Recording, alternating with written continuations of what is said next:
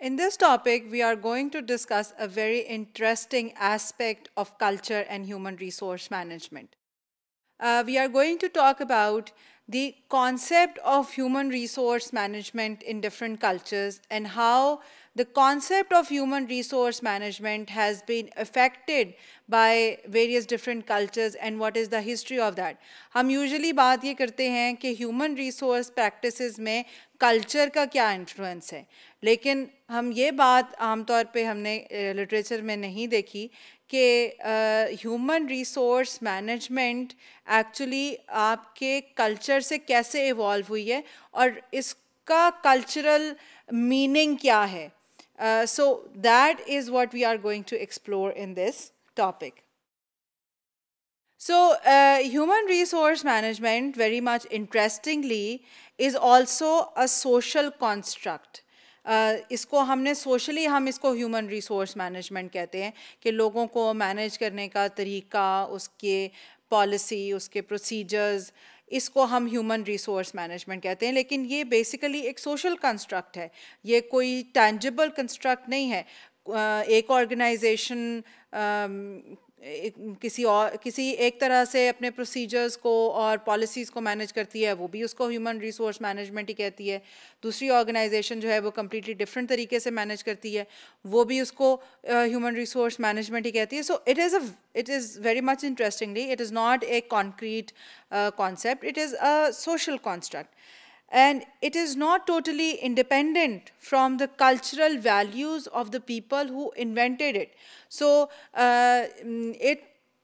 obviously concepts, they are defined, conceptualized and coined by people. हम खुद ही concepts को define करते हैं, हम खुद ही उनको एक्सप्लोर करते हैं. सो जो लोग किसी एक पर्टिकुलर कॉन्सेप्ट को डिफ़ाइन करते हैं, उस टर्म को इन्वेंट करते हैं, उनके कल्चरल बैकग्राउंड्स क्या हैं और वो किन कल्चरल वैल्यूज़ को इम्पॉर्टेंस देते हैं. That also needs to be seen that okay, their cultural values, they have defined human resource management in this particular way. Does everybody else take human resource management in the same way? That is something that we need to look at. Human resource management, as you know, that it came into being in the United States. It came into being from the literature and management practices of the United States.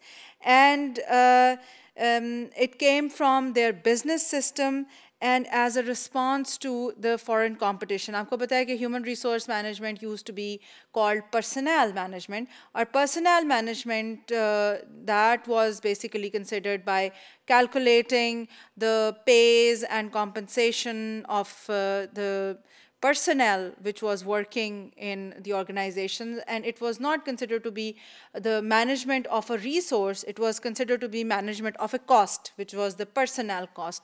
But then the change in paradigm shift took place in America regarding managing this aspect of the organization, and from cost to resource, it was considered to be a resource and called human resource. And that was how human resource management that came into being. And therefore, the concept of human resource management, as it is written in the literature and as it is written in the books, it is something which bears all the hallmarks of the American managerial priorities. It is basically opposed to trade unions and collective bargaining. Human resource management का concept जो था वो introduce क्यों करवाया गया था? Because जो American organizations थी, they were getting increasingly affected and influenced by their trade unions, by the collective bargaining. Employees जो थे वो इकट्ठे होके strikes कर देते थे. Trade unions जो थे वो pressurize करते थे management को कि हमें हमारे rights दें. And that was a response response to this particular influence and effect of trade unions, that human resource management was evolved कि हम organization के अंदर से ही अपने employees को इतना satisfy करके रखेंगे और इनको उतना उनको उनका due share provide किया जाएगा, वो satisfied होंगे कि वो trade union और collective bargaining की side पे नहीं जाएंगे. So this was the basic concept of evolving and coining human resource management. So in the American model of human resource management, it would allow decentralization and human employee empowerment and participation, and that would eliminate the need to act as the employees' agents in collective bargaining. So that is why you see that in the human resource literature, there is a lot of importance that is given to employee empowerment, participative leadership styles. A lot of importance is given to decentralization, to delayering of the organization, to flatter organizational structures. That is so that the employees, they feel that they are participating in the organizational decision making and they don't have to go towards the trade unions and collective bargaining. That is how the concept of human resource management, it was invented in the Americas. From the Americas, the concept of human resource management, then it traveled to Europe and in other farther countries.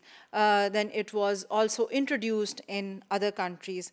But it shows that as human resource management is considered in the Americas, and the basic principles of human resource management, which are considered the important values, they have not really taken roots in the rest of the world. They have not really taken roots in Europe, and what to talk of other countries. They are particularly not adopted by developing countries, which have a widely diverse political systems, social structures, and business priorities and preferences. So, जो American model है human resource management का, that actually, for example, recruitment के या selection के aspect को अगर आप देख लें तो उसमें आपको ये नज़र आता है कि they are basically defined by the job specifications and merit policy and all that. But if you look at the culture of developing countries, including Pakistan, India, Bangladesh, even China was a developing country a few years ago. They had, and the emerging economies of the Far East, they had a culture of personal context. They had a culture of social status. They had a culture of personal relationship in conducting human resources. तो जो आपकी selection है या आपकी promotions हैं, they have not always been done on the basis of the defined set human resource principles or policies. उसमें बहुत सारे लोगों के references और personal context जो हैं उसमें लोग they are concerned about obliging other people. जैसे for example Indonesia में this is a culture that people who are at high places, they are requested and obliged to accommodate their family members, and it is something which is considered as a as a cultural norm. Similarly in Pakistan, it is considered as a cultural norm that people try to adjust their friends and colleagues and relationships, close relationships in places where and it is considered to be a social norm. Although when we are writing about it, when we are talking in literature about it, we do not acknowledge it, but it is a cultural norm. So it has not been particularly adopted in the developing countries. A study was conducted on various different cities, countries of Europe, to understand how human resource management was taken in those particular countries. And it was found that there was little convergence of how human resource management was adopted by various different countries, because their national culture, it affected how they manage their human resources.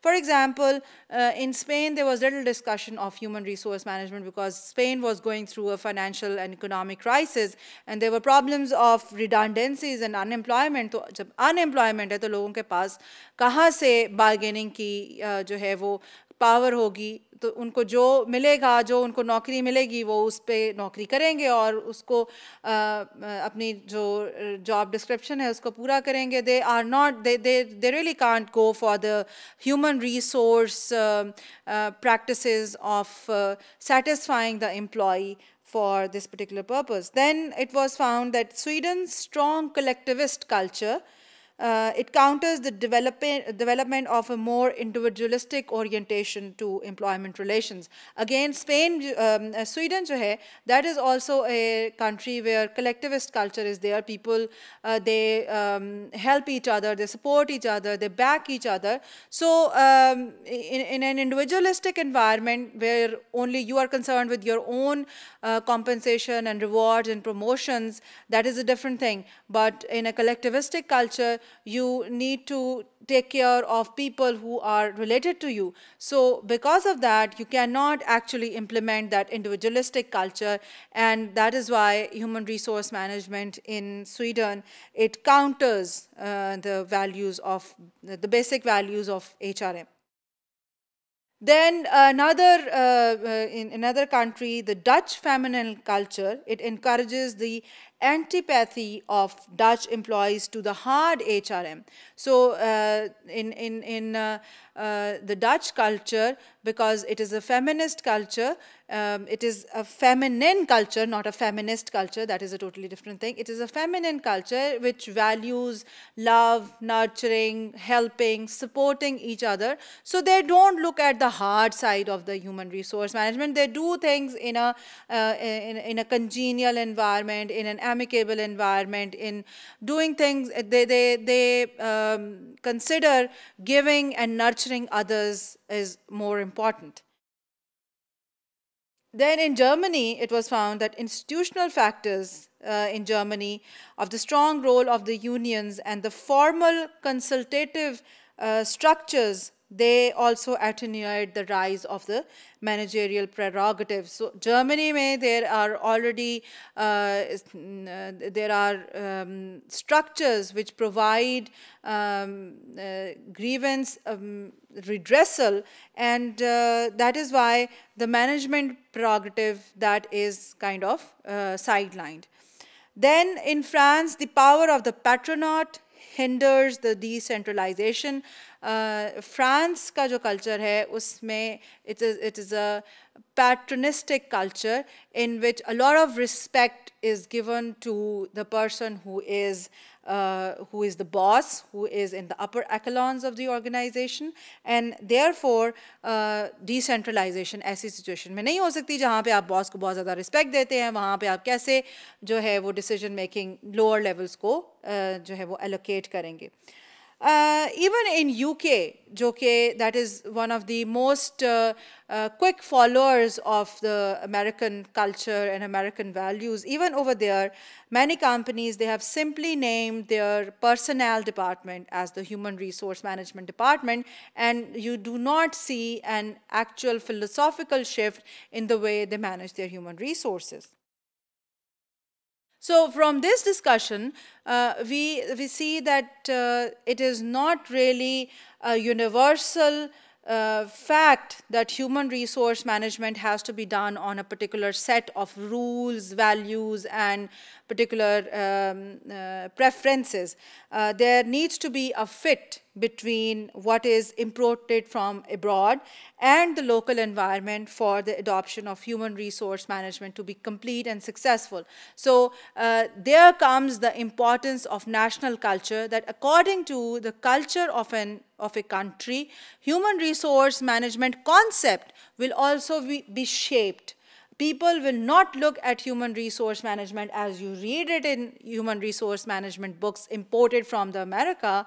Human resource management is a social construct which is going to be affected by the national culture and values, and therefore there has to be a fit. So when we are talking about international human resource management, international human resource managers, they really need to make sure that the fit is established between the local culture and the imported values. That can be implemented by recontextualization of the human resource policies. That is not possible without redefining and recontextualizing the human resource management concept. So that is basically the discussion about how human resource management can become a totally different context when the national culture is different from the other one.